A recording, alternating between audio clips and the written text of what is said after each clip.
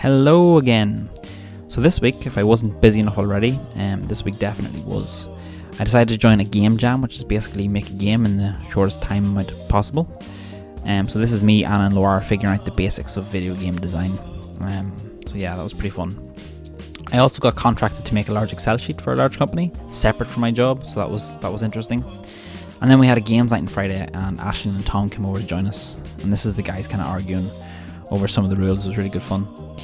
And then on Saturday morning, Anna and I decided to join Killian and Danny, and we've done some painting. So here's some of the paintings that we've done. Mine's on the right hand side.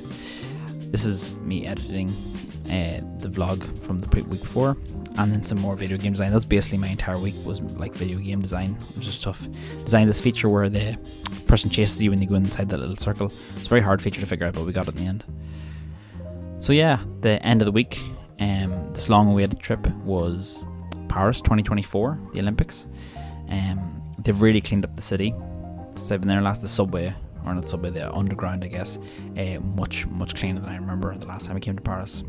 And there's the Arc de Triomphe with some Olympic branding on it. Yeah, the food was lovely, but again, Paris, obviously very expensive. But when are you going to be in Paris for the Olympics again? So I splashed out, I think. Spent a lot of money last week. So yeah, it was really nice. The atmosphere was fantastic. Obviously, if you go to Paris, you have to see Eiffel Tower. And this is the walk along to the Seine. There was so much stuff going on, and there was so much life and excitement. And there's a really good anticipation up to the games.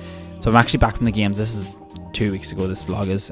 From now I'm recording it, I've already been to the games and stuff. So it was fantastic. And this is such an iconic image of seeing the Eiffel Tower, the Olympic rings on it. It was absolutely amazing.